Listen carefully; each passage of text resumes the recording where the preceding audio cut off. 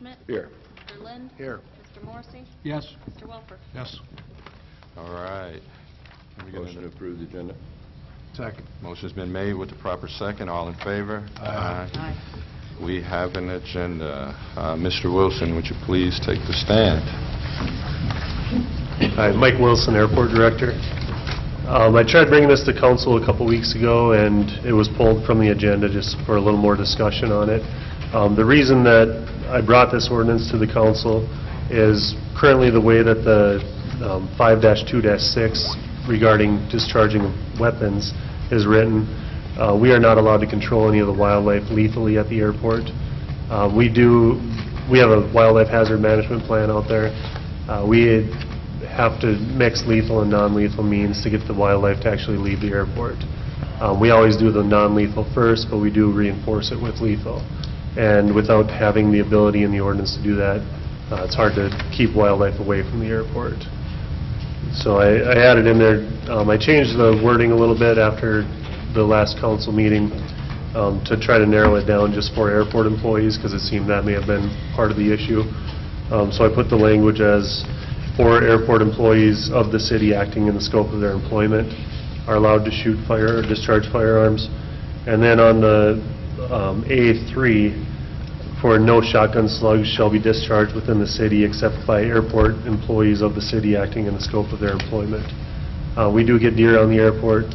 We try to chase them off the airport, but if we're not able to chase them off, a lot of times they'll end up injuring themselves so badly that we have to lethally take them and avoid them running out onto a runway and having a collision with an aircraft.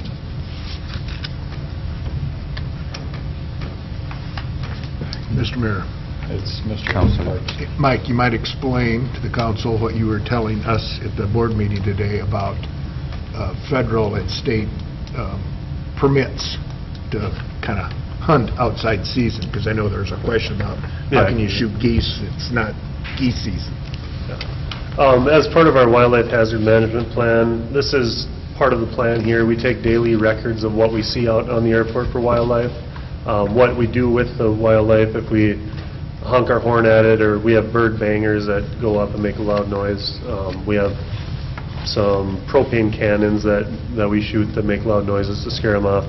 But we also have depredation permits with the state and with the feds, and those allow us to take, with the federal permit, we can throughout the year take 25 Canada geese, 10 mallards, 25 ring-billed gulls, 25 herring gulls, 5 red-tailed hawks, 5 American kestrels, and 5 turkey vultures. I don't think we would ever get to those numbers, but that's what they provide us just based on the past history of what they've seen on the airport. Every year we go through the USDA Wildlife Services. They issue us it's called a Form 37, details what animals they've seen, what ones we've had issues with. They give that to me, and then I turn that in with the federal permit process, and they issue based on those recommendations of that wildlife biologist. With the state, we also have a deer permit to take up to 5 deer on the premises. And we go through, all the airport personnel go through 8 hours of training annually on wildlife hazards. That's anywhere from habitat management to scare tactics, lethally taking the wildlife. They go out and they shoot the bird bangers, the screamers, and I guess explain where to shoot, how to shoot safely on the airport so we're not endangering anybody. Mr. Hart, do you, are your employees, are they certified or trained on firearms or discharge of firearms or anything? Is that part of the program or not necessarily? There's a little bit in that course. What I've done at airports in the past is we would bring out someone from the police department just to go over basic firearm safety with us, and then they would tour the airport and look for sort of hot spots, I guess. It's pretty open around our airport. We have a lot of stuff on the south side, and then there are some houses that we would have to definitely be aware of around the perimeter too. I have a question. So the guns will be housed on there, or they'll be with the person that carries, or where will they be stored? We have those at the airport. They're locked up. Okay. They've had all the weapons and everything and the means to do this, just never have, I guess. Okay. Thank you. Council, any other questions? Yeah, Mr. Wilson, now, I'm just wondering if this language is too broad, if it should be narrower than just refer to, I mean, all that you're wanting this language amended is for the wildlife control, is that correct? Or are there other things that you want this language in there for? No, it's wildlife control. Would you want to have this narrowed just to say for wildlife control purposes? Are you looking at the one with the red that I just Yes. handed out? Yeah. Okay. I guess in the scope of their employment, that's the wildlife duties to me, so I didn't narrow it any further. I could for wildlife control. I mean, because I see where this, I mean, if you wanted to expand it into other uses for firearms at the airport, but if this specifically is for wildlife control, I would see that we have just a phrase in this for wildlife control. Maybe you could add, Mike, to something as needed to control airport wildlife. Yeah. Or something like that. And council, this is just for information today. We will have this on the agenda next week for a vote. So all this is informational, but that's a good point, Pat. If you just added those few words, possibly that would more anxiety of some folks. Okay. And then I guess I would just reiterate here, this is not just going out hunting. This is very limited. It's a backup to the non-lethal control. A lot of times the propane cannons, they make loud noises. They'll bang every 5 minutes. And if the birds know that it's just going to make a loud noise, and they'll fly up, and then there's a lot of videos online. They'll fly up, it'll stop, they'll fly back down and land again. So they teach us to try to mix the two. And there's a lot of provisions on the federal permits. There's no hunting from blinds, there's no calling in birds or anything like that. It's strictly, you see them out there, you try to chase them away, get them off the airport. Thank you. Any other questions? All right, thank you, Mike. Motion's been made with the proper second. All in favor? Aye. All right, we are adjourned.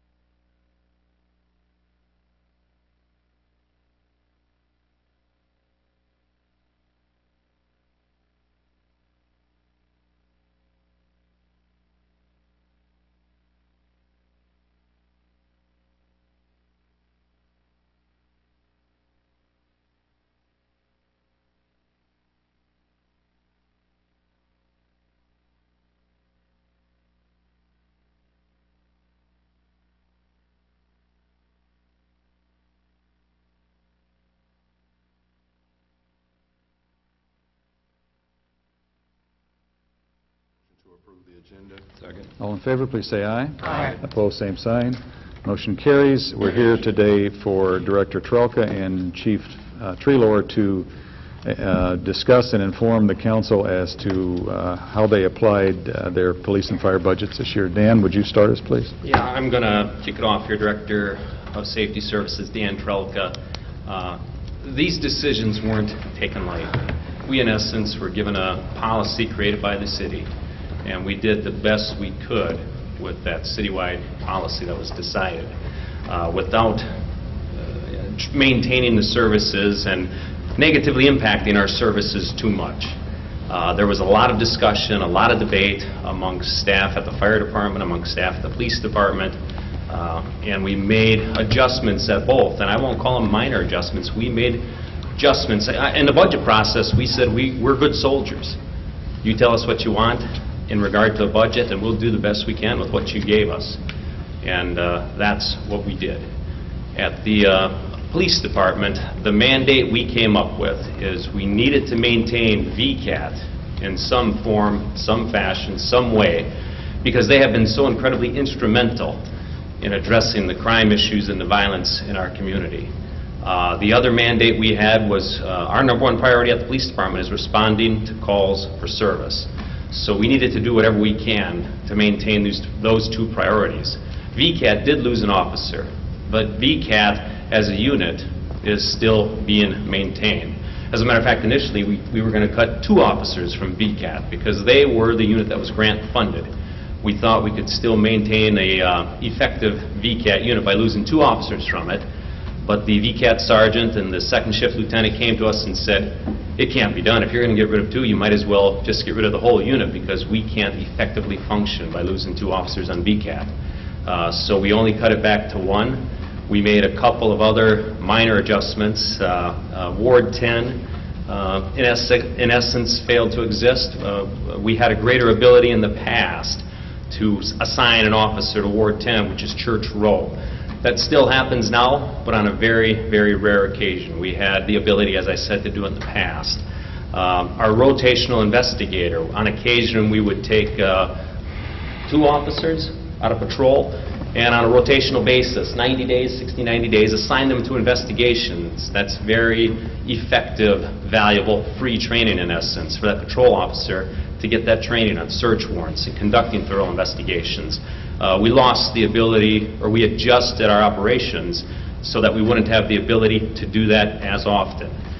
We have alternative shifts where officers will come in at different times to handle late calls for service. We adjusted there because we lost the ability to do that as frequently as we did in the past. So those are the adjustments we made at the police department. And you need to keep in mind that, yes, it was 3 positions that were cut, but that amplified a position we lost within the past year due to the loss of federal funding. So that's a 4th position added to those 3. June 30th, we're going to lose a clerical position because of grant funding is drying up. And these are things we expected for a couple of years and anticipated it. What we didn't anticipate is the loss of the 3 officers. So in a 2 or 3 week period of time, we had to make some adjustments, and we did. I mean, we're not denying anybody's service. We're doing the best we can with what we have.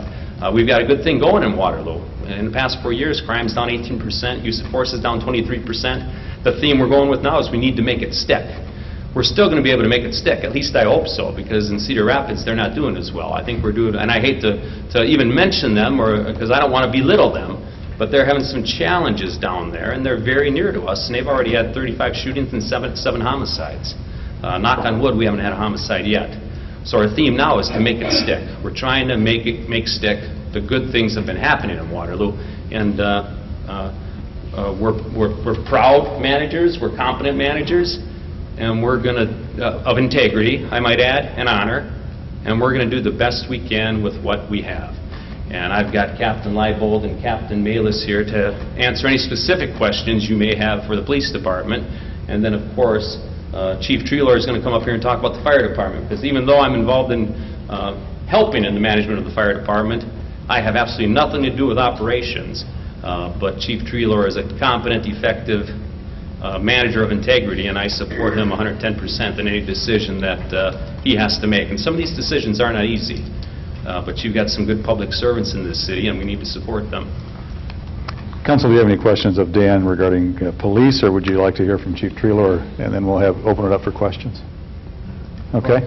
Mr. Mayor, and because it's probably the same question for the fire, during the budget hearings, we were talking about not filling vacant positions, not cutting positions, not filling vacant positions. So I understood those positions were vacant, and you're operating okay with those vacant positions. When we were in the budget talks and the budget hearings, we were down 1 position, an officer that left due to an injury.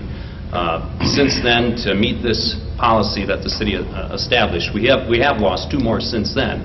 So we've had to implement those, the adjustments to continue our effective operation, to answer the calls for service and maintain VCAT. We've made the adjustments now, even though it's not July 1st, because we are currently down 3 positions. Even though they were identified in the budget process as being Officer DeCoster, Captain Pillak, and Lieutenant McNamee's positions that the bodies would ultimately come from. We've already had 3, we're at a point where we've got 3 vacancies, so the envelope's been pushed. We're in a situation now. And those are the 3 ones that we're not filling? Correct. Okay. Mr. Mayor. Mr. Schmidt? Dan, when and again, mentioning what Councilman Lynn was talking about, I thought during the budget hearings, police and fire, but let's just talk about police now, that there were a number of vacancies during the course of the year. And those vacancies were left unfulfilled for a period of time. Is that accurate? Well, the only vacancy at that time that we didn't fill was DeCoster's. And the reason that one was left vacant is we didn't know what was going to happen in the budget process. So it was agreed that it'd be foolish to hire an officer and then lay him off if the city council took action to start laying employees off. And the discussions we had, but you know, having employees is a very fluid dynamic. We never expected Officer Newman to take a job in Minnesota. So when he did, and we lost 3 positions in the budget, you know, I would have loved to have filled the position, but it's not sensible to fill the position if it's anticipated that we're going to lose 2 more anyway. Dan, would it be maybe more easily understood if, and I'm sorry, Steve, for interrupting, but it seems like there's some confusion on vacant positions. How many police officers were authorized prior versus what's authorized now? In 2010, we were authorized for 125. And now? Last year, we dropped down to 124, and now we're authorized for 121. There you go.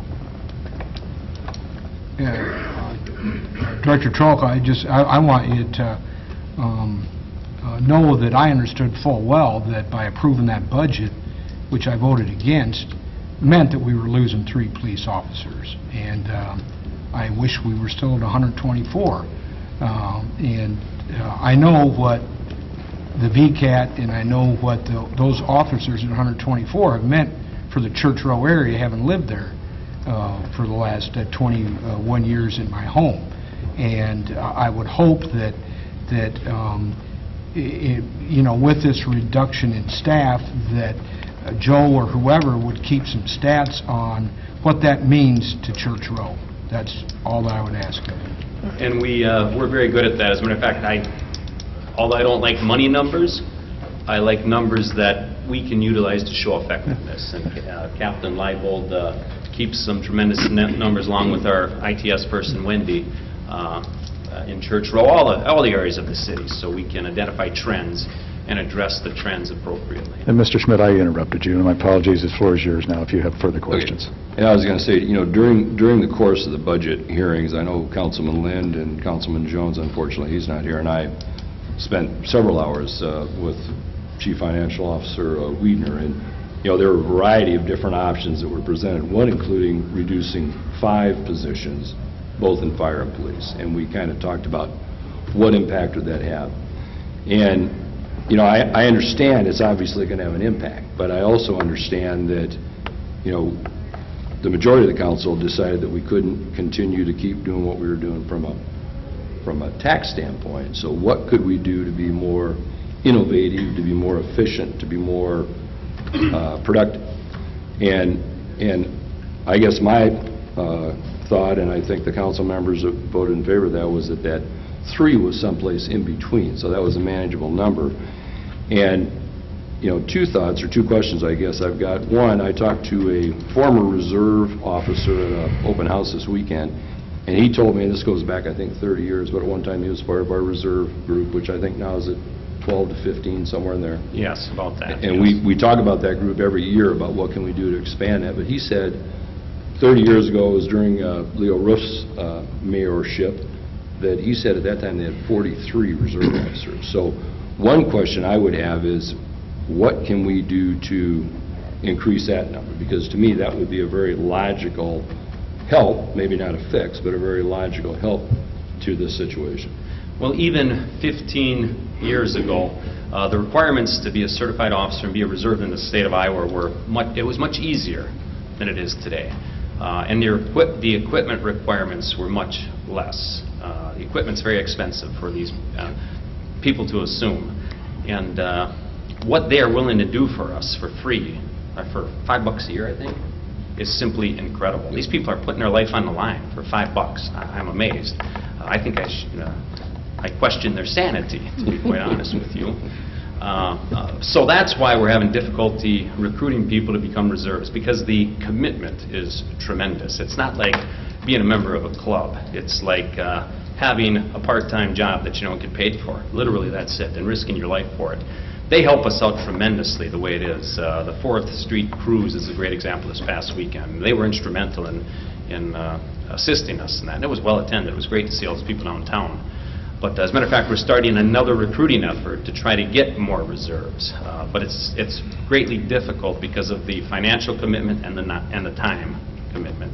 Isn't there some movement to get some donations to pay for that? Because what are they, $2,500, $3,500 a piece they spend in equipment? And they get a lot of donations to supply the equipment for VEST. They just got radios and helmets. I think they got donations for the helmets, donations for the radios. So they do solicit many, many donations.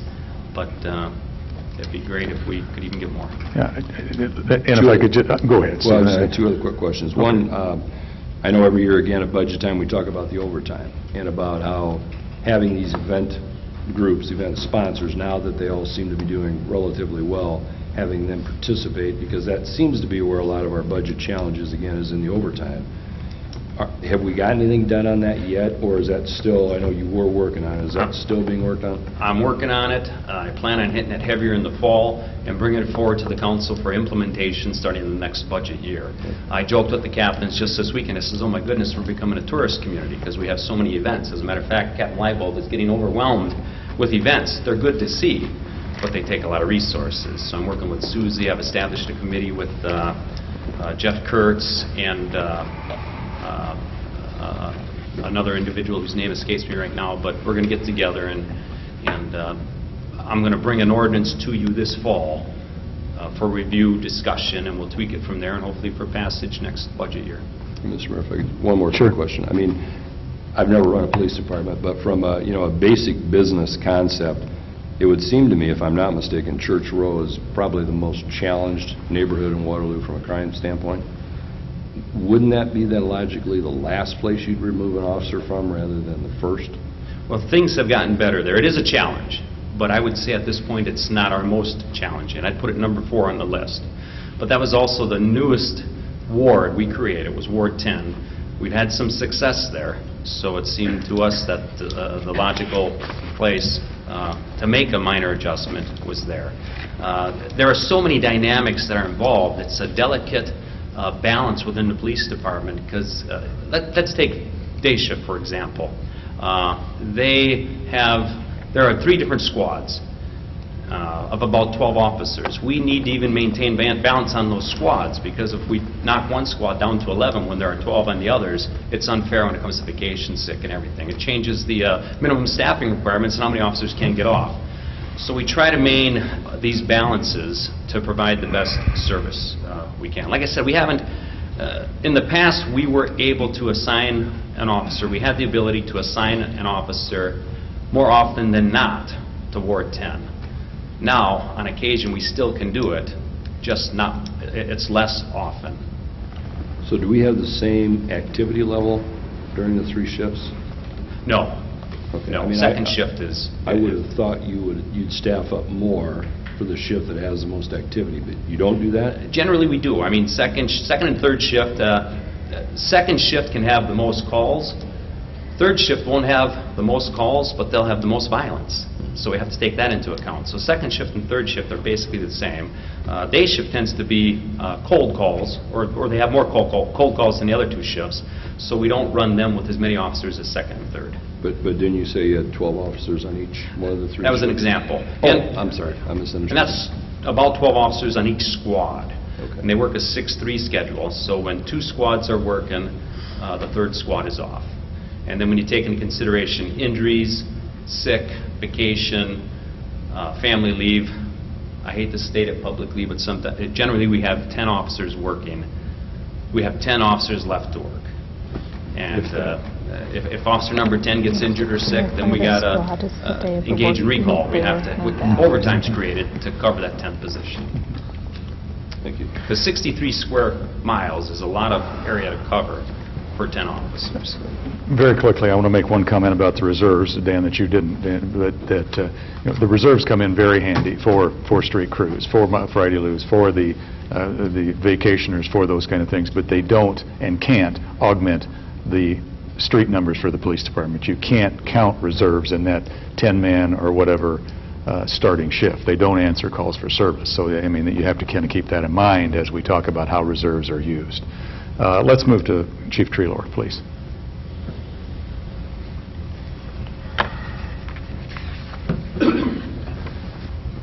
Well, I think Dan covered a fair bit of what went on at fire. We did have two specific meetings, one April 3rd and one May 1st, regarding how we were going to run within our budget constraints for next year.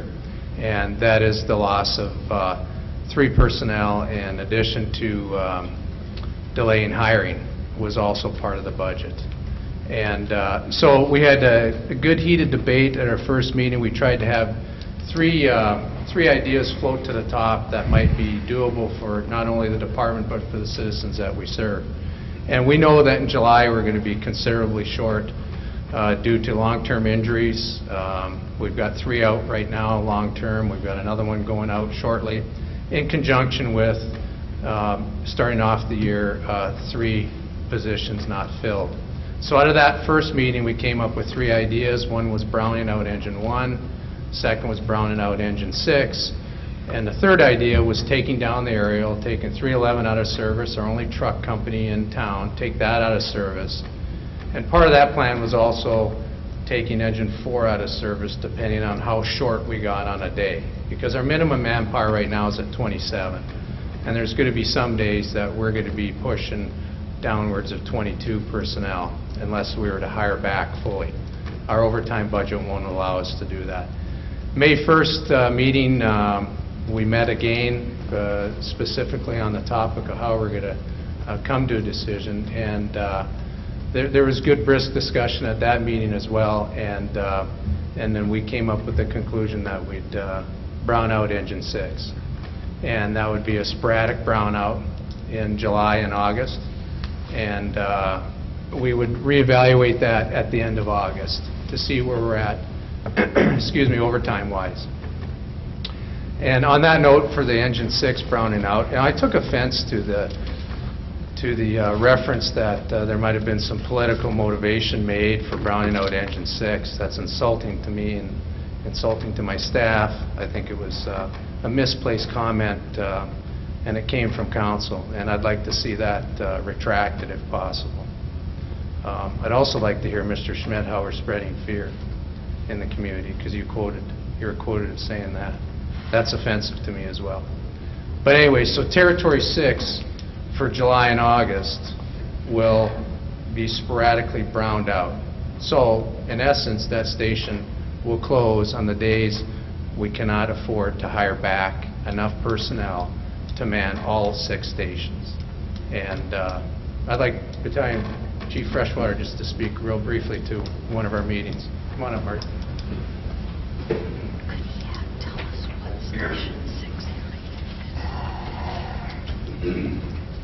Hi, Battalion Chief Freshwater.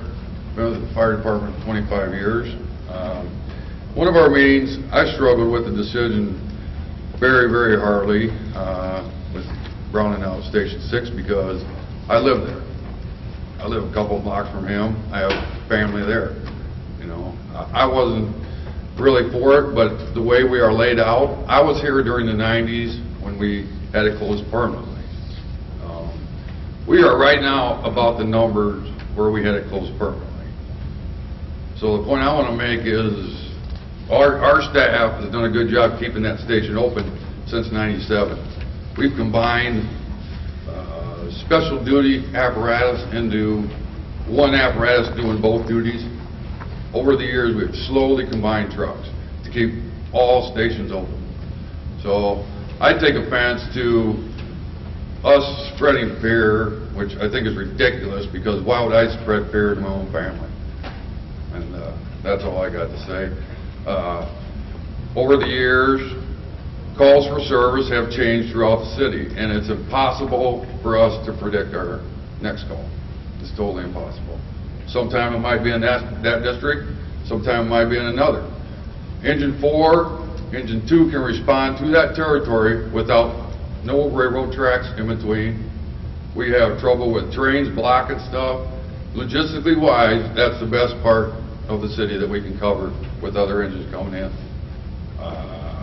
Engine 3, we got the 63 North project that totally locks them out. So road construction wise, during this time, it was the best decision we made. But we are not spreading fear. Thank you. Thanks, Marty. Do you have more, Pat, or can I open it up? No, please open it up. Okay, council, questions? Ms. Cole? I just have one question. Could you clarify what area Station 6 is? Generally, our territories are a 1.5-mile radius around the station. Okay. So, And where is Station 6? generally located at Ridgeway and Amesboro.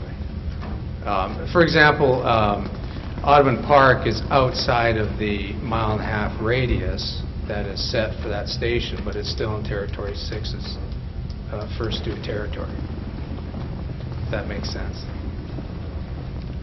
Mr. Mayor? Mr. Lynn? Pat? Yes. Just so I'm clear, when you brown out equipment. You take equipment out of service, you don't close the station.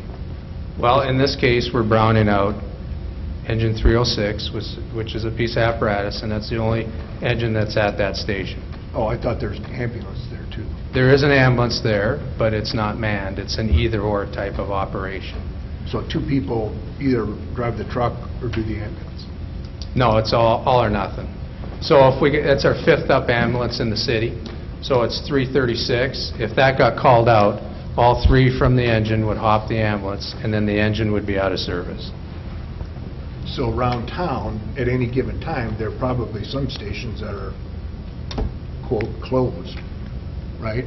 Well, there might not be manned because they're out on a call. Right. Station 3 is our 4th up ambulance, so they're an either-or, and that's a 3-man station. If 333 goes out, then the engine's out of service.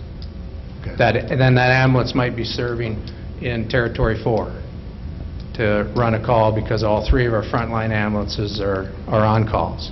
But at most of those stations that I see where there's a truck and an ambulance, there are not people there to run both of those pieces of equipment. Well, at Station 4, University in Amesboro, that's a 5-man station. Downtown, we've got, today we've got 9 people on down there, I believe. And then Station 2 has an ambulance and an engine, and that's a 5-man station. At the first council budget session meeting we had, I handed a packet, and it went through that, and Station 2 is a 5-man station. So if you drive by that station, you see a fire truck and an ambulance, there are 5 personnel there for those 2 pieces of apparatus, 2 on the ambulance, 3 on the engine. I went by University in Amesboro today, just after that accident. And the station was closed. There's a fire truck in there. The ambulance was gone, but it was closed. I mean, there's nobody there. Did you I mean, I thought ring the doorbell? Well, I mean, I thought there was misunderstood. a fatal accident out in front. I thought if they were open, they would have been out there. But I'm just saying, from time to time, we close stations routinely, don't we? Well, not because of lack of personnel, No, no. but I mean, because they're out on a call or whatever. Sure, they may not be in their first due territory, they may be running a call, and so the station would have nobody there. Sure. I would not, me personally, I wouldn't classify that as being closed, but Well, but I get your point. the public, you know, the public thinks we're back in the 50s where every station has 100 people in them and there's a dog and they're always open, you know what I mean? Right. No, there's I a very think- good chance that if you go up to a fire station, ring the doorbell, there's going to be nobody there, because they're on a call. Because you're efficiently running the operation. Correct, yeah. Okay. Mr. Schmidt?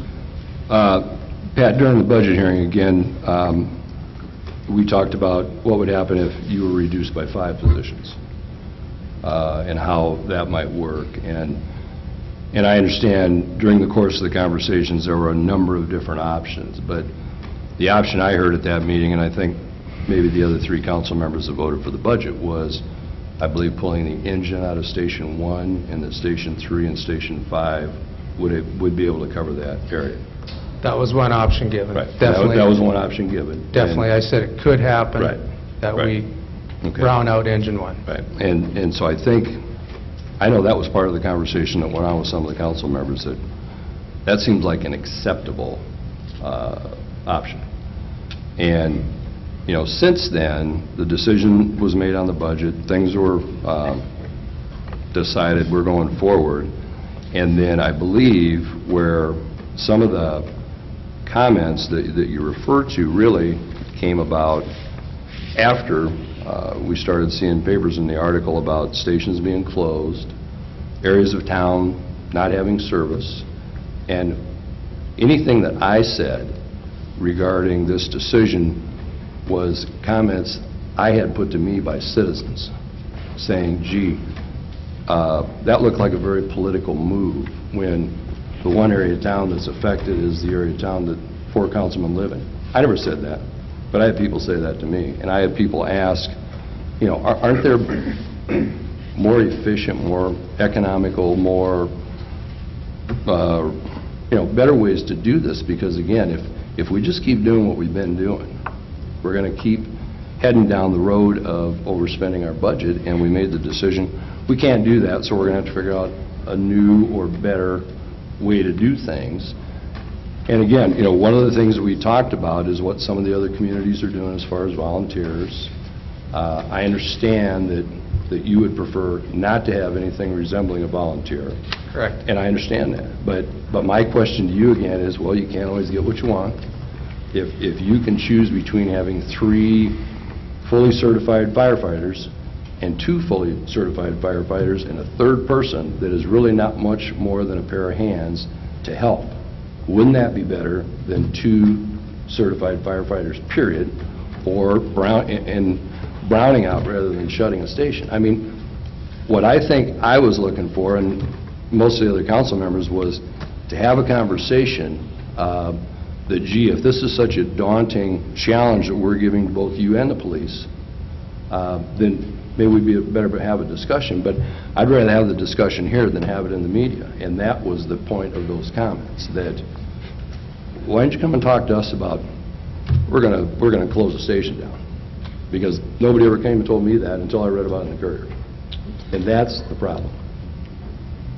That's the problem? Well, that would be one of Well, your because- problems as far as whatever it is you're saying that I said. Well, you said that we're spreading fear, and now you're saying that your constituents called you, and that's what they said? Well, give me their names and their numbers, and I'll give them a call personally.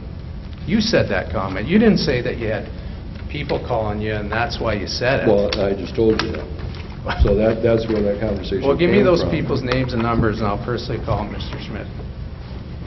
I'll check with them and see if they'd like to have you call them. Obviously, if they wanted to have that public conversation with you, they'd probably show up here. But I think that, again, is the purpose of council members, is to convey that information to you. And, Pat, you know, it just seems like we had this reasonable conversation during the budget hearings, and now all of a sudden, maybe things aren't as reasonable as they were. And, again, I don't know why we didn't have that conversation here rather than have it in the media. That's the point of my question.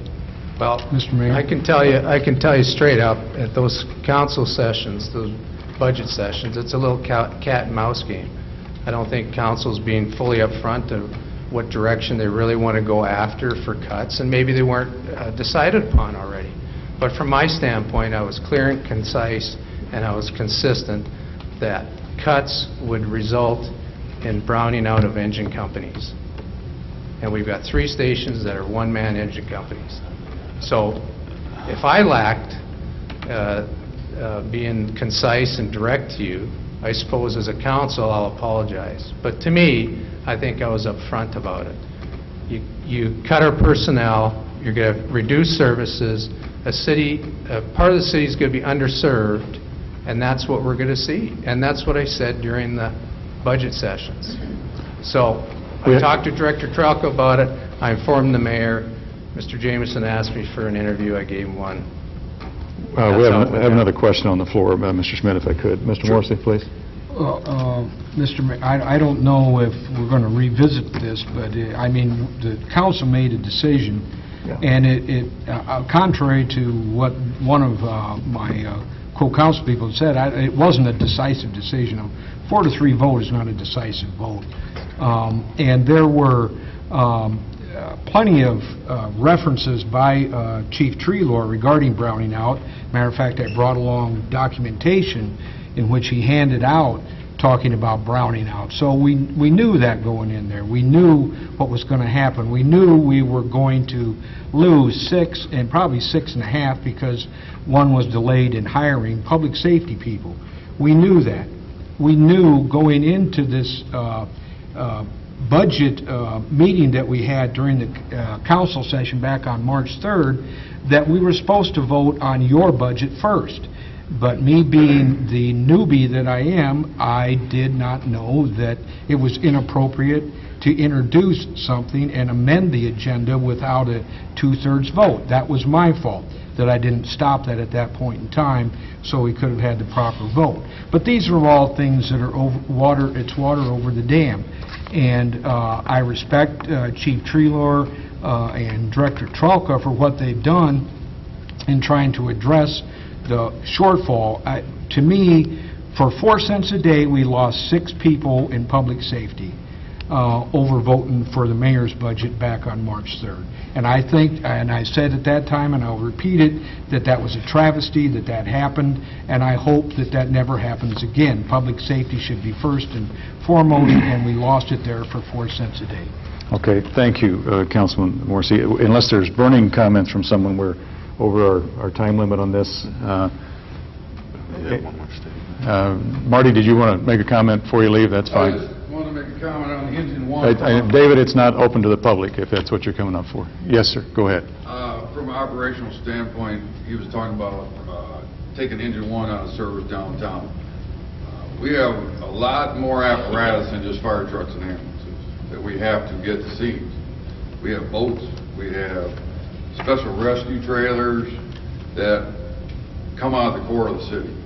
So you take that core of the city out and we have to eliminate manpower from there, we have trouble getting all that stuff to the scene. Yeah. You know, special operations, when we can't predict our next call, we don't know where it's going to be. We try to keep them in the core so they can expand to the riverways if we need boats or whatever, you know what I mean? Okay. Thanks, Marty. And just to clarify things for the public, this was a work session. It was a council information session meant for information for the council. It's not open for public comments. And we're out of time, Pat. You wrap up quickly. Yeah, I mean, I think we're still gonna serve the citizens the best we can. Absolutely. And that territory will be well served. There might be the odd increased response time out there, but we're going to make it work, and we hope that the number of days that station's browned out is kept to a minimum, and we're going to come in within budget for this upcoming year. We'll be in the black. Thanks. Okay. Pat, I'll make one comment. Pat, yes, sir. Just remember, we're on the same team. You guys are operations. We have to do policy. We both got tough jobs, but we're the same team. You bet, and I'm into it, and I'm into tough questions. I'm not into inappropriate comments. That's what I'm not into. And that's not directed towards you, just a few comments that have been made. Okay. I'm going to make one final closing because I get a chance to make a comment. And I think throughout the budget process, not only the last one, but every one that I've been involved in, I've made the comment that we've cut to the point where we can't cut any further. If we reduce staff, we're going to reduce services, whether it's in police or fire or leisure services or the library, clerk's office, wherever. If we reduce manpower, we're going to reduce services. And that is a fact of our life as it is today. I take a motion for agenda, for adjournment. There's been a motion and a second to adjourn. All in favor, please say aye. Aye. Opposed, same sign. We're adjourned. Thank you.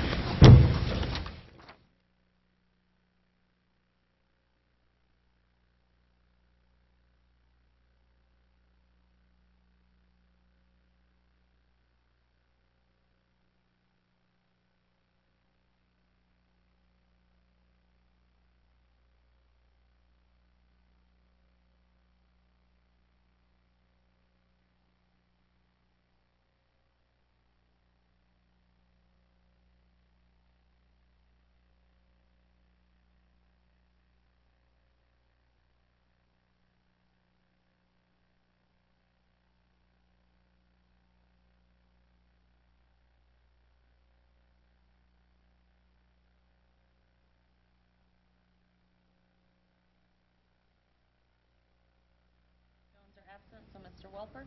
Here. Motion to approve the agenda. You want to do the minutes, too? And the minutes of of May 19, 2014. Second, we have a motion and a second. Have we discussion? I didn't believe so. All in favor, vote by the sign of aye. Aye. Opposed, same sign. Would you like me to take the travel request? That would be Chair? really nice. Thank you. Okay. First one is Mark Bozen, Manager of Rehabilitation Services, to destination Waterloo, Iowa, for an amount not to exceed $150. And Rick Gautney with Pillar Properties of Waterloo, Iowa, and requesting a refund in the amount of $450 for sewer charges billed for property located at 727 West Park Avenue that is still under construction. Number 3 is a motion to receive bids for the sale and removal of the fence located at 902 Logan Avenue, Dunsmore House, submitted by Susie Sherrish. Second, we have a motion and a second. Is there discussion? None? Seeing none, all in favor, vote by the sign of aye. Aye. Opposed, same sign. Would you like me to take the pre-auths? That'd be great. Okay. They come to us from Leisure Services, not to exceed $7,000 for 150 tons of sand for the golf courses. Not to exceed $1,500 for TV commercials for June 2014. And $11,400 for electric scoreboards at Fields 1 and 2 at Percy Danes Baseball Complex. And I'll second those. okay, we have a motion and a second. Is there discussion? Seeing none, all in favor, vote by the sign of aye. Aye. Opposed, same sign. I move that we pay the bills this week, which are $14,862,674.66. 14,862,674.66. This is our annual GO bond principal payment. Wow. And also about $1 million in construction, so. I'll second that. Okay, we have a motion and a second. Do we have discussion? Seeing none, all in favor, vote with a sign of aye. Aye. Opposed, same sign. Motion for adjournment. Second, all in favor? Aye. We're adjourned. Thanks, Lynn.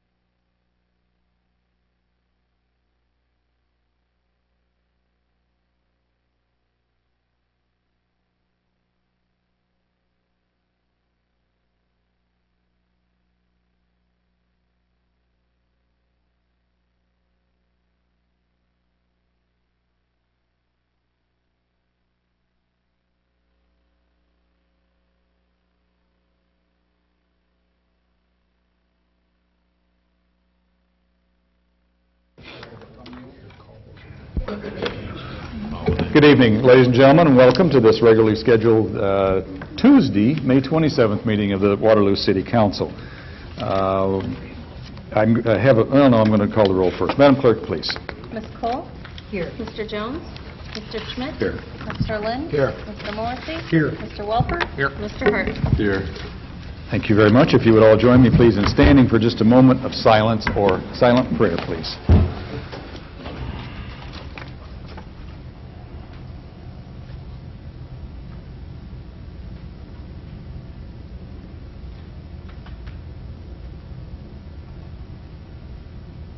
Thank you very much. Our Pledge of Allegiance tonight is going to be led by Mr. Eric Thorson, our city engineer. Eric, please. Would you please join me in the Pledge of Allegiance? I pledge allegiance to the flag of the United States of America and to the republic for which it stands, one nation, under God, indivisible, with liberty and justice for all. For Christ's sake. Mr. Mayor, Mr. Hart.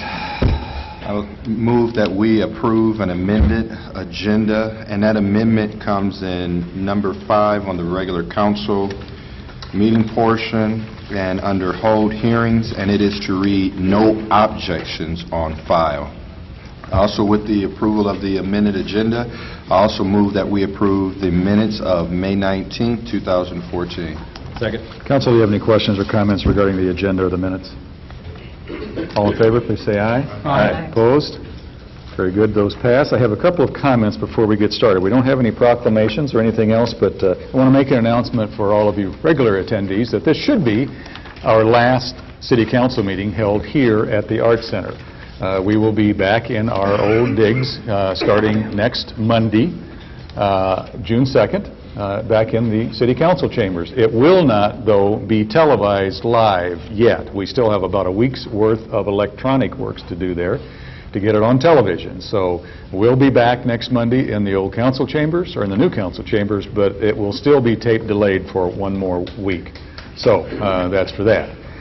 Second, I just want to take just a moment of personal privilege, please, to really congratulate the Waterloo Blackhawks. For those of you guys that go, great, I'm glad you do. Hopefully, many of you out there watching attend our Blackhawks games, but what a treasure we have in our sports teams in Waterloo, between the Waterloo Bucks and the universities and everything else, but the Waterloo Blackhawks are just an absolute treasure. And I just want to point out some of the accomplishments of the Waterloo Blackhawks this year. For those of you that don't know yet, and probably none of you do, Coach P.K. O'Handley was just today named the United States Hockey League 2013-14 Coach of the Year. So we have a Coach of the Year here for P.K. On January 18th, with his 530th win, Coach O'Handley became the winningest most coach in USHL history. The Blackhawks won their first Western Conference championship this year, and along with it, the Anderson Cup. The Blackhawks won their first Prairie Farms Cowbell Cup, which is a series between Cedar Rapids and Dubuque and Waterloo that we're very proud of. The Blackhawks had a franchise record 44 wins this year. They completed this year in the USHL playoffs for the 8th consecutive year. They reached the Clark Cup Finals for the 5th time in the past 11 years. Cal Peterson was named the Dave Peterson Goaltender of the Year by USA Hockey. And Cal Peterson is a local fellow, for those of you who don't know, right here from Waterloo. He's got a great future. Brandon Montour was recognized as the USHL Player of the Year and the Defenseman of the Year. So we have a lot to be very proud of in the Waterloo Blackhawks and all that they've accomplished this year and the entertainment that they provide us every single year in Waterloo. So congratulations to the Blackhawks, to PK, and to the whole team. Thank you very much.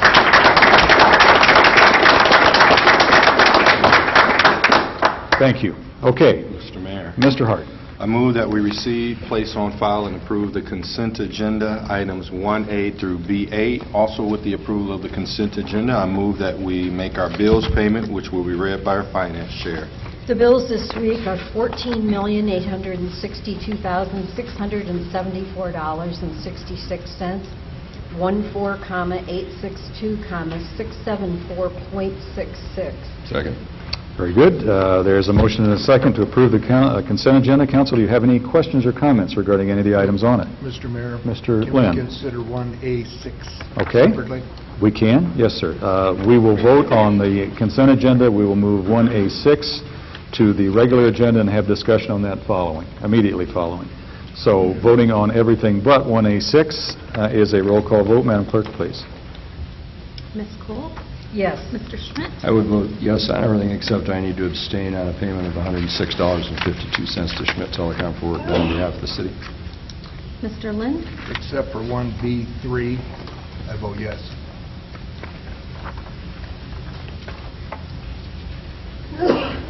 Mr. Morrissey? Yes. Mr. Welper? Yes. Mr. Hurst? Yes. Very good. The motion carries. Let's take item 1A6 now, please, if somebody would make a motion for that, please. Mr. Mayor. Mr. Schmidt. I make a motion to approve a request to cancel sidewalk, weed, and snow removal assessments for the African American History and Cultural Museum located at 1320 East 4th Street in the amount of $4,014.82 and authorize city clerk to notify Blackhawk County Treasurer of said cancellation. Okay, let me make sure that I understand the motion that was just made, Mr. Schmidt.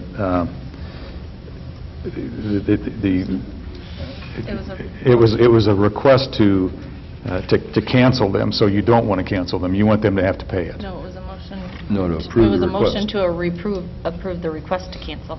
Right. So it would cancel. Oh, I'm sorry. Okay. Motion to approve the request. I got you. I'm sorry. Yep. Okay. So there is a motion and a second to approve the request as made. Comments?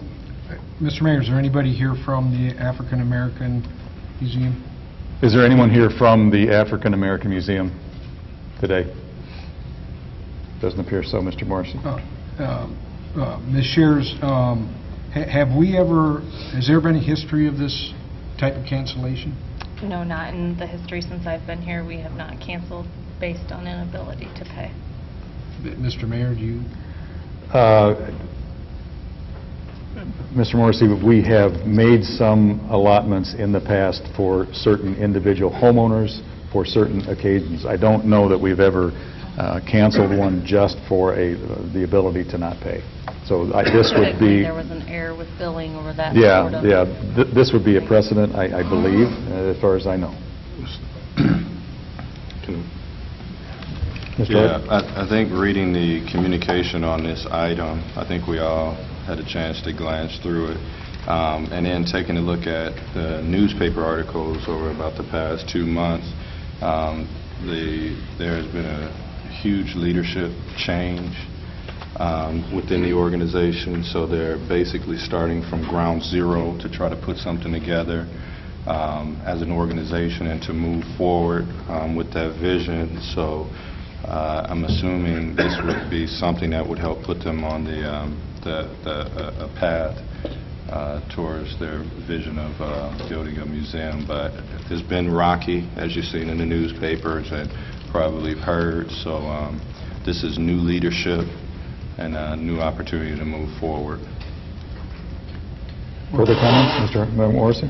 Well, my concern is setting a precedent, and I mean, if this is outstanding, is there no way for the group to be able to make extended payments over time and have some partial forgiveness, so there's at least some repayment to something that the ordinary taxpayer would not get this kind of break? That's my concern, Mr. Mayor. And those are all conditions that the council could set on any action we take on this, Pat. The request was to forgive what they owed, and that's the request that we brought to you. Well, that's what I would like to see, Mr. Mayor. Okay. Some conditions put on this. Okay, Mr. Lynn? Mr. Mayor, they also don't split out what's weed and snow removal and sidewalk. Sidewalk, it's a asset. I mean, why would we cancel some sidewalk we put in? I mean, the assessment for the sidewalk. That's the precedent. It was sidewalk repair is what sidewalk would be. Yeah, And which then... everybody has to do. Yeah, And, the you weed know, and snow removal would have been when we hired somebody to... And I can see that gets out of control sometimes, but I'm with Pat. If you do it for them, then how about the Boys and Girls Club, or me? I don't know. Okay. I- Are there further I have a comments problem. on this? How much was the sidewalk assessment? They're not broken down. I don't have the exact numbers, but it was the majority of it. So, if I could, Councilman Lynn, what I understand your question to be is they made an improvement to the facility now that would be paid for rather than just snow removal and weed cutting, correct? But I mean, if they Susie put in said new the majority of concrete. the bill is for a new sidewalk, or Right. to repair the sidewalk. Right. Well, that's... As we're part out of our sidewalk repair Yeah, we're out program. doing sidewalk assessments right now, and I guarantee you, if we say yes here, there'll be a line of people saying, how about my sidewalk? Good point. I can't pay. Could I make this suggestion? If council might be happy with some kind of a payment arrangement, can we table this for a week, and we'll contact them and see if that would be amenable to the group? I make a motion to table for 1 week. Second. Very good. There's a motion to table for 1 week, and we will, somebody will contact them and see if we can work out a payment plan, and we'll get back to council with that. All in favor of tabling for 1 week, please say aye. Aye. Opposed? Very good. Mr. Mayor. That is tabled. Item number 2, please. Mr. Mayor. Mr. Hart. I move to receive and file proof of publication, notice of public hearing for the FY 2014 budget amendment. Second. All in favor, please say aye. Aye. Opposed? Motion carries, and the hearing is now open. Madam Clerk, did we have any objections on file to the budget amendment? There were none. Is there anyone in the audience that would like to speak either for or against the 2014 budget amendment? A second time. Mr. Mayor, I move to close the hearing. Second. Very good, council. Do you have any questions or comments regarding this item? All in favor, please say aye. Aye. Opposed, same sign. The motion carries. Mr. Mayor, I move to adopt a resolution to approve said budget amendment. Second. Madam Clerk? Mr. Schmidt? Yes. Mr. Lind? Yes. Mr. Morrissey? Yes. Mr. Welper? Yes. Mr. Hart? Yes. Ms. Cole? Yes. Very good. That motion carries. Item number 3, please. Mr. Mayor. Mr. Schmidt. Item number 3, I'd like to make a motion to receive and file proof of publication of notice of public hearing, and that's for the rezone request from the City of Waterloo, Iowa to rezone 3.24 acres from M1 Light Industrial District to CP Planned Commercial District, located at the intersection of West Jefferson Street and U.S. Highway 63, formerly known as the Grand Hotel site. Second. All in favor, please say aye. Aye. Opposed? Motion carries, and that hearing is now open. Madam Clerk, are there any written objections on file to item number 3? There were none. Is there anyone in the audience that would like to speak either for or against rezoning the old Grand Hotel site? A second time. Mr. Mayor, I make a motion to close the hearing. Second. Council, do you have any questions or comments? All in favor, please say aye. Aye. Opposed? Motion carries. Mr. Mayor, I make a motion to receive, file, consider, and pass for the first time an ordinance amending ordinance number 5079 as amended, City of Waterloo zoning ordinance by amending the official zoning map referred to in section 10-4-4, approving a rezone on certain property. Second. Madam Clerk, that's a roll call vote, please. Mr. Lind? Yes. Mr. Morrissey? Yes. Mr. Welper? Yes. Mr. Hart? Yes. Ms. Cole? Yes. Mr. Schmidt? Yes. Motion carries. Mr. Mayor, I make a motion to suspend the rules. Second. Madam Clerk, please. Mr. Morrissey? Yes. Mr. Welper? Yes. Mr. Hart? Yes. Ms. Cole? Yes. Mr. Schmidt? Yes. Mr. Lind? Yes. Very good. That motion carries. Mr. Mayor, I make a motion to consider and pass for the second and third times and adopt the ordinance. Second. Madam Clerk, please. It's a roll call vote. Mr. Welper? Yes. Mr. Hart? Yes. Ms. Cole? Yes. Mr. Schmidt? Yes. Mr. Lind? Yes. Mr. Morrissey? Yes. Very good. That motion carries. Thank you, Council. Item number 3 passes. Item number 4. Mr. Mayor. Mr. Welper. Number 4 is a motion to receive and file proof of publication of a notice of a public hearing. That's to rezone the request from Roof Development of Waterloo, Iowa, to rezone approximately 0.413 acres from C2 Commercial to C3 Commercial District to allow for the construction of 8 brownstone-style condominiums at the corner of East 3rd and Lafayette Street. Second. All in favor, please say aye. Aye. Opposed, same sign. That motion carries, and that hearing is now open. Madam Clerk, do we have any written objections on file to item number 4? There were none. Is there anyone in the audience that would like to speak either for or against rezoning the property at 3rd and Lafayette? A second time. Mr. Mayor, make a motion to close the hearing. Second. Council, do you have any questions or comments? Mr. Mayor? Mr. Schmidt? I would just like to state for the record again, I'm very supportive of all the economic developments going on downtown Waterloo. I'm very supportive of all the work that John Roof is doing with his various housing developments. I still think this is the wrong location for this development, and that's why I'm going to vote against it. Okay, very good. Comments are noted. Madam Clerk, any further comments? Madam Clerk, it's a roll call vote, please. Mr. Hart? Yes. Ms. Cole? Yes. Mr. Schmidt? No. Mr. Lind? No. Mr. Morrissey? Yes. Mr. Welper? Yes. Very good. That motion carries. Before the next motion is made, Council, to suspend the rules, I have asked a couple of you individually, but I would ask that I think this project will go forward, and we've had lots of comment about it. Need a motion first? We need a 2/3 vote for Why? majority of council for an ordinance. Correct? Help me. Needed a 2/3 of planning. We had a majority, we didn't have a 2/3 for the vote to pass the ordinance. Yeah. We need a majority. You have to have. You either have to wait. Okay, come to the microphone, Jim, so anybody can hear you that's talking, please.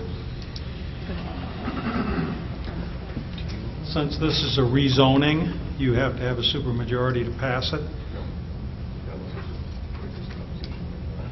Oh, there was no opposition? If without opposition, then you don't need a supermajority, sorry. I thought we were still on that, they were objecting, but nobody filed objections at this time to the rezoning? No. On an ordinance, though, don't we need a 2/3 vote? I'm assured by our city planner that that's not the case. That it's because it's rezoning? Okay. It always helps. I get a little heads up. Believe it or not, I don't know all the law every second. And I'm assuming when it comes to zoning that Mr. Anderson probably does. He's an expert. So we're going to move forward that we don't need a 2/3 majority to pass a rezone. Should he be wrong, which I doubt would ever be the case, but should he be wrong, all we are is it hasn't rezoned yet. And we'll have to come back to you again. Okay, very good. But he's never wrong. Yeah, I haven't known him to be. We've never said that we wouldn't at times be entertaining, ladies and gentlemen. Okay, we're going to go back and recap. The motion to rezone did pass. We're at the motion to suspend the rules, and I would just like to ask council to consider passing that. Denying that, again, this project is going to go forward with no further objection, I don't believe, and we would like to get this project started.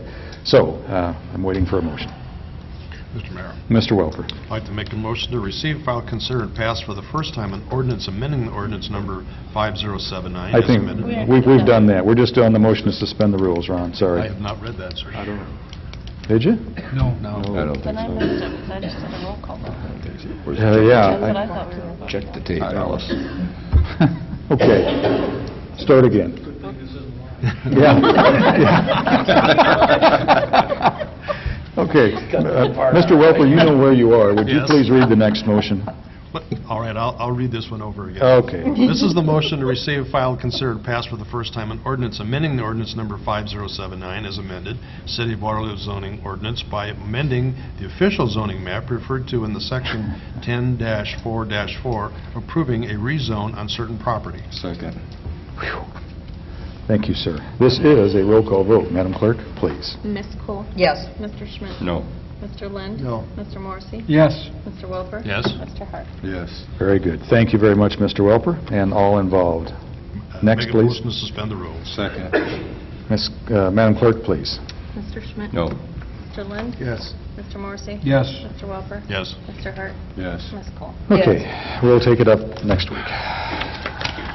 Item number 5, please. Mr. Mayor. Mr. Hart. Move to receive and file proof of publication of notice of public hearing for the development agreement between the City of Waterloo and Eagles Wings 2 LLC for the construction of a 10,000 square foot industrial building east of 2366 Newell Street, and authorize the sale and conveyance of Lot 4 of the North East Industrial Park Plat Number 1 at a cost of $1. Second. All in favor, please say aye. Aye. Opposed, same sign. The motion carries, and that hearing is now open. Madam Clerk, are there any written objections on file to item number 5? There were none. Is there anyone in the audience that would like to speak for or against item number 5? A second time. Mr. Mayor, I move to close the hearing. Second. All in favor, please say aye. I'm sorry, council, do you have any comments or questions regarding this? Mr. Mayor, I have a question for Noel. Okay, Mr. Lind, please. What would the value of that asset be about? Noel Anderson, Community Planning Development Director. You're asking what the value of the building is going to be? No, the Oh, of the land itself? Yes. Generally, we value it out there, I think our last appraisal was about $55,000 per acre. This is probably, if I remember right, it's about a 1.5 acre site, if I remember offhand. And of course, they're building a new, I think it was a $352,000 new industrial building out there, obviously bringing new employment out to the area, new construction. And we have several other lots out there, smaller industrial lots that we'd like to get filled as well. And so this is a good precedent to get out there for more industrial buildings. And the theory is they now will start paying taxes. Are they getting any kind of tax abatement on top of the land? Not for this one. The policy says that they would get free land for any building under $1 million in new taxable value. If it was over $1 million in new taxable value, they get free land in 5 years at 50%. So at $352,000, they're just getting the free land. Good, thank you. Very good. Thank you. Council, I did ask for a vote. There was a vote of ayes. All those opposed, same sign. That motion carries. Mr. Mayor, I move to adopt a resolution authorizing said sale and conveyance and authorize city attorney to prepare and deliver deed accordingly. Second. Madam Clerk, that's a roll call vote, please. Mr. Lind? Yes. Mr. Morrissey? Yes. Mr. Welper? Yes. Mr. Hart? Yes. Ms. Cole? Yes. Mr. Schmidt? Yes. The motion carries. Mr. Mayor, I move to adopt a resolution approving said development agreement and authorize mayor and city clerk to execute said document. Second. Madam Clerk, that's also a roll call vote, please. Mr. Morrissey? Yes. Mr. Welper? Yes. Mr. Hart? Yes. Ms. Cole? Yes. Mr. Schmidt? Yes. Mr. Lind? Yes. Very good. The motion carries. Item number 6, please. Mr. Mayor. Mr. Smith. Item number 6, I'd like to make a motion to receive and file proof of publication or notice of public hearing, and that's for the request by Candio Church of Waterloo for a site plan amendment to the BP Business Park District to allow for the establishment of a new church facility and for the construction of a new parking lot for the church facility located at 3211 Titan Trail. Second. Very good. All in favor, please say aye. Aye. Opposed, same sign. Motion carries, and that hearing is now open. Madam Clerk, were there any written objections to this item on file? Is there anyone in the audience that would like to speak either for or against item number 6, the Candeo Church project? Second time? Mr. Mayor, I make a motion to close the hearing and receive and file the recommendation of approval of Planning, Programming, and Zoning Commission. Second. Very good. Council, do you have any comments or questions regarding this item? All in favor, please say aye. Aye. Opposed, same sign. Motion carries. Mr. Mayor, I make a motion to receive, file, consider, and pass for the first time an ordinance amending ordinance number 5079 as amended, City of Waterloo zoning ordinance by amending the official zoning map referred to in section 10-4-4, approving a site plan amendment on certain property. Second.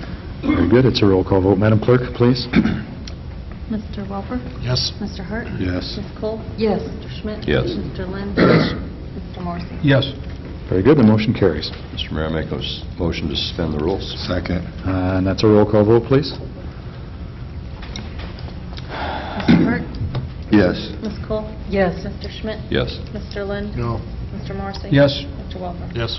Very good. That fails. We'll take that up next week. Item 7, please. Mr. Mayor. Mr. Morrissey. Could I just ask a question Yeah. about what a supermajority means?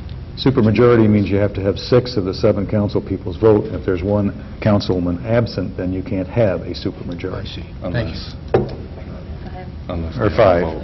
5 of the 7. 5. It's 5 of It'd be 6 when...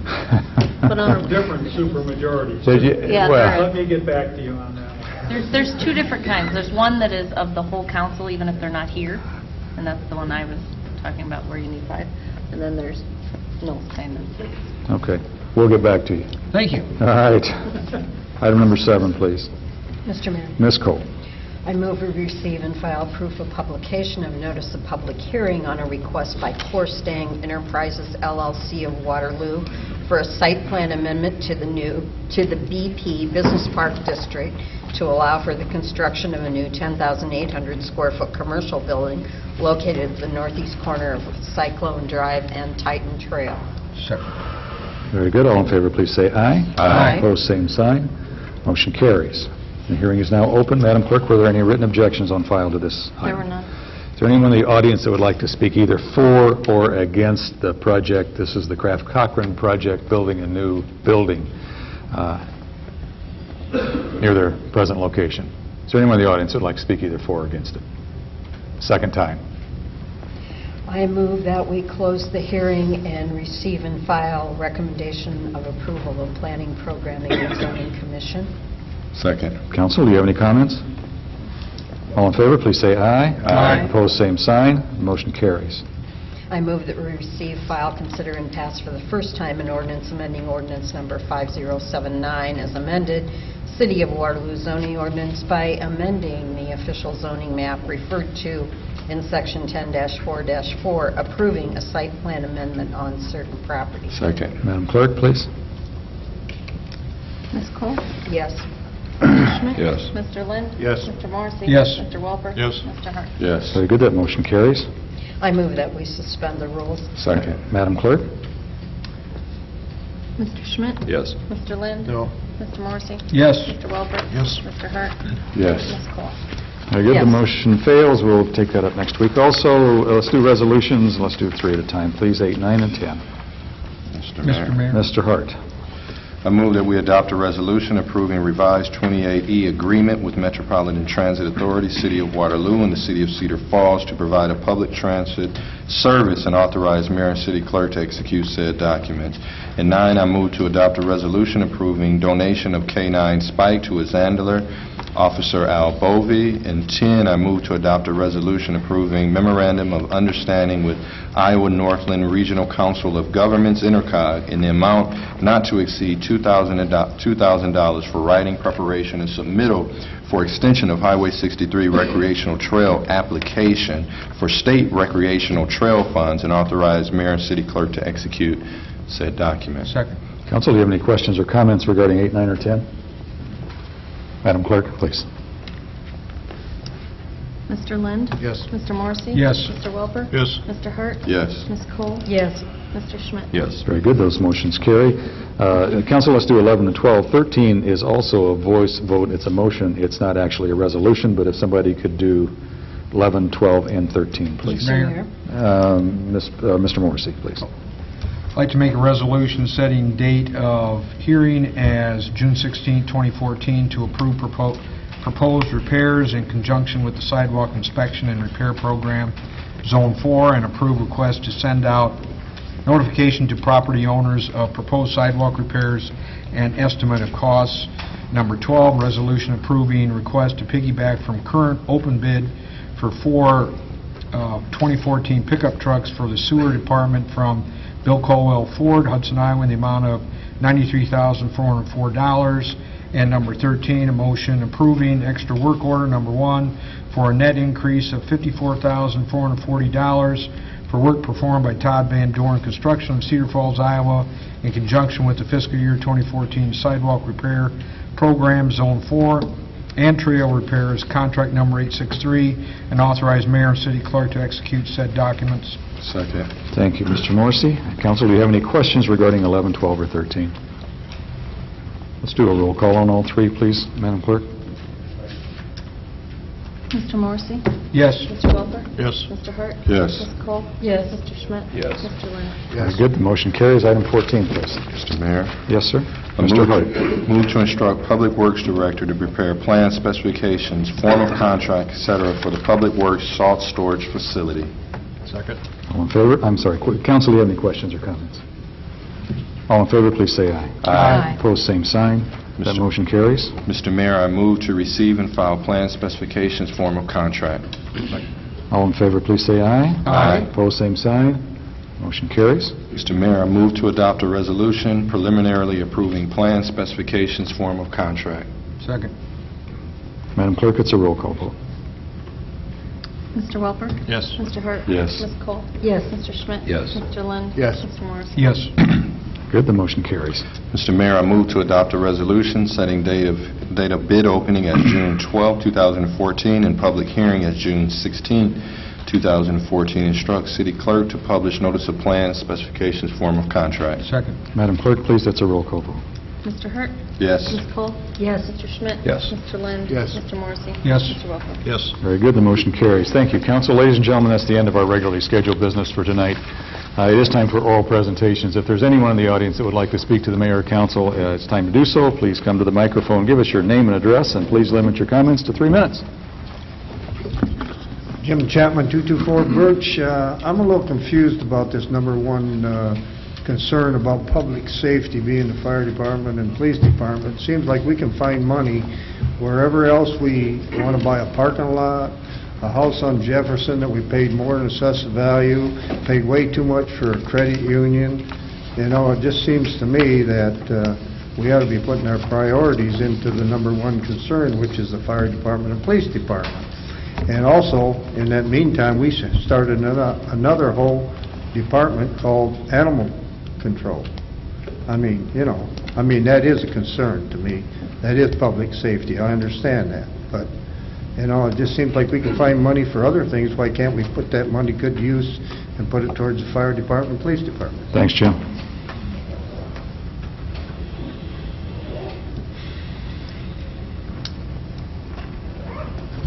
David Dreyer, 3145 West 4th Street. I hope these comments, if they get out on the public network like they are being recorded, don't cause them not to come to my house when the fire ambulance is needed.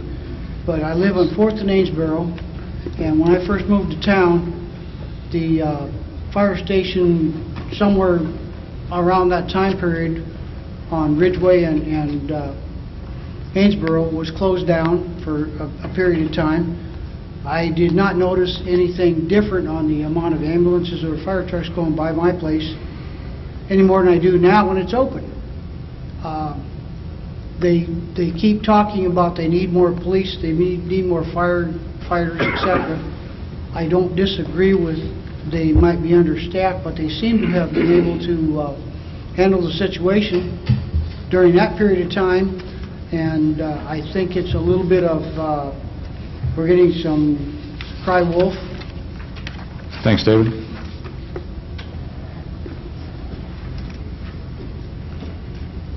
Bill Kemmeyer, 526 Home Park Boulevard. I'm looking at this document that you put out on April 28th. It was a city council meeting, and the document was prepared on April 23rd. And on the front page of this document, it says, paragraph D, GPC states in part, not to exceed $700,000 in general obligation funds for general corporate purposes, inspections, department, including animal control.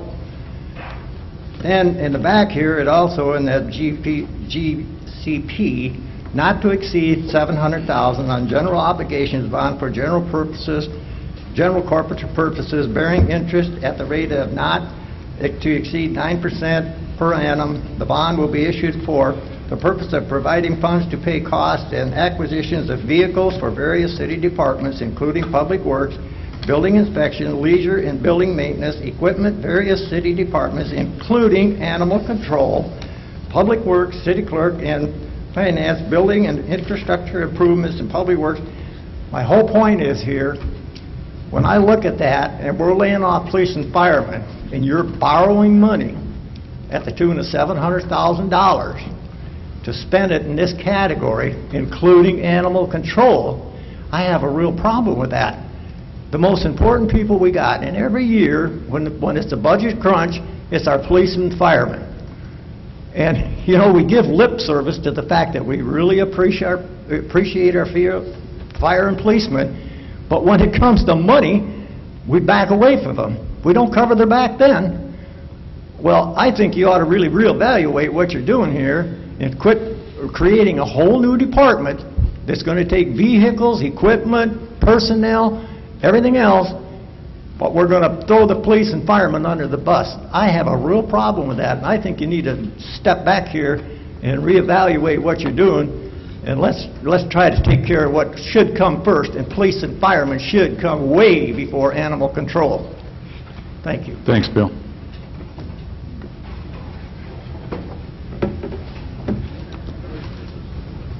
Jim Walsh up here this time as JSA. And you know what you're talking about this time. JSA Development, yeah. And I'm here to tell everybody about a special event we're going to have downtown. It'll happen June 7th and 8th. We're going to do a recreation and theater performance regarding an event that happened 80 years ago in our downtown when the Waterloo Police Department were able to capture, apprehend a member of the Dillinger Gang. Tommy Carroll was his name.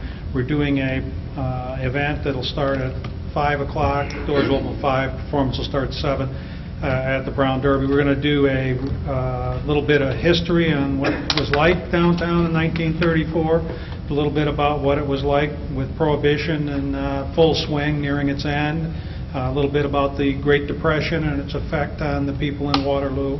And then we're going to go down the street and recreate the capture of Mr. Tommy Carroll, including performers from the Black Hawk Community Theater and some theatrical guns and a lot of noise. And as near as we can, we'll recreate the scene. So anybody who could come, it's $10 for admission. The tickets are available at Black Hawk Community Theater or at the door. And again, it's Saturday the 7th and Sunday the 8th. And it's at the Brown Derby on Sycamore Street. So, Jim, those are two performances, the same performance on Saturday and again on Sunday? Same thing, will be recreated on Sunday. Okay. And anybody who's got questions can call the theater or call me. Thank you, sir. Thank you.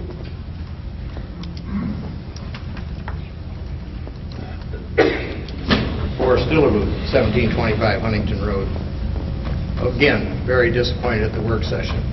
Department heads were allowed to basically attack council people. I think that's wrong. I've never seen it in all the years I've attended council meetings. I've never seen that type of outward attacks.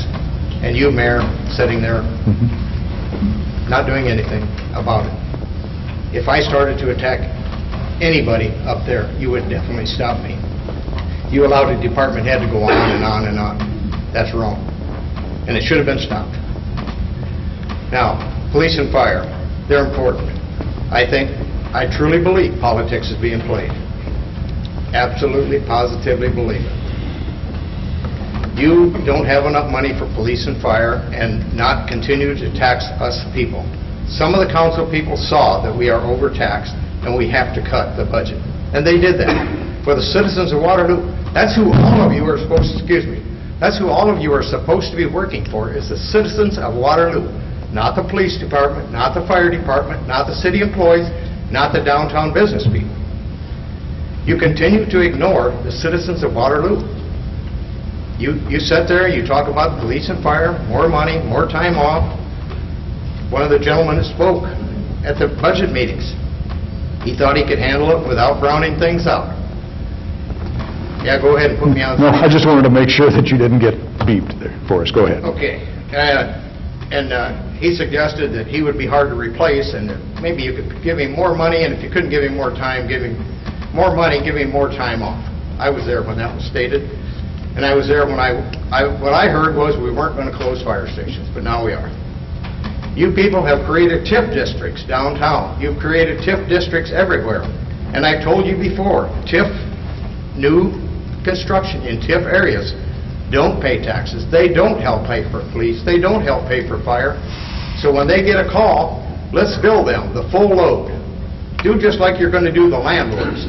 You bill them the full load at $100 per person, per hour, or however it is you're planning on billing us. You bill those people that have a TIF building that aren't paying taxes to support. Thank you. Thank you, Forrest. Mr. Heading?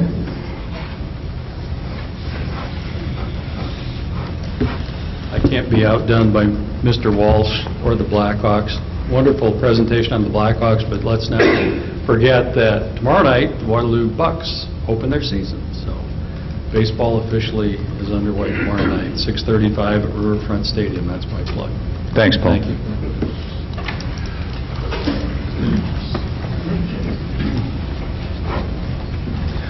Greg Tagtel, 111 Kelly Court, Waterloo. I'm here representing the 250 Facebook supporters of former employee Mike Guile. And there are just a few statements I wanted to read for the record. From Ward Lang, best city asset ever was his response to supporting Mike. From Justin Scott, we worked with Mike directly on planning and coordinating their wedding back in 2009. Not only was he helpful, but he went above and beyond his professional responsibilities to make sure that everything went perfect. From Katrina Sandvik, I worked in the Center for the Arts for more than 10 years on the WCP staff. Mike was more than just the guy that changed the light bulbs and the toilet paper when we needed it. He was always very proactive in helping the theater deal with unforeseen occurrences and made things run smooth. Jennifer Cherist, during my teenage years I worked as a night and weekend receptionist for the Center for the Arts. Loved the job primarily because she got to work with Mike. On special nights he would treat us with Chinese food, relieved us when we needed a break, and always walked us to our cars when it was dark outside. He worked hard to make sure all the rooms were set on time and the center ran smoothly. From Lise March, I was shocked when I heard this. Mike is the Waterloo Center for the Arts. She has worked with Mike for more than 18 years. She was a musical director for 7 shows at the WCP. And in that time, they also rented rooms for Mike for dozens of recitals. She was always treated well. Mike always delivered above and beyond, both professionally and was just simply a nice person to work with. There are a couple more statements here, plus 40 names of the 250 supporters we have, and I wanted to present those to the council. Absolutely, Greg, and we will put those on file. Thank you. Thank you for your time. You bet.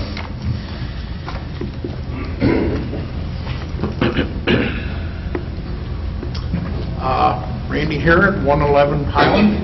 I'm just looking for a little clarification. I had thought in the past that the Waterloo City website, where it has all the committees and commissions listed there with all the people, was to be updated.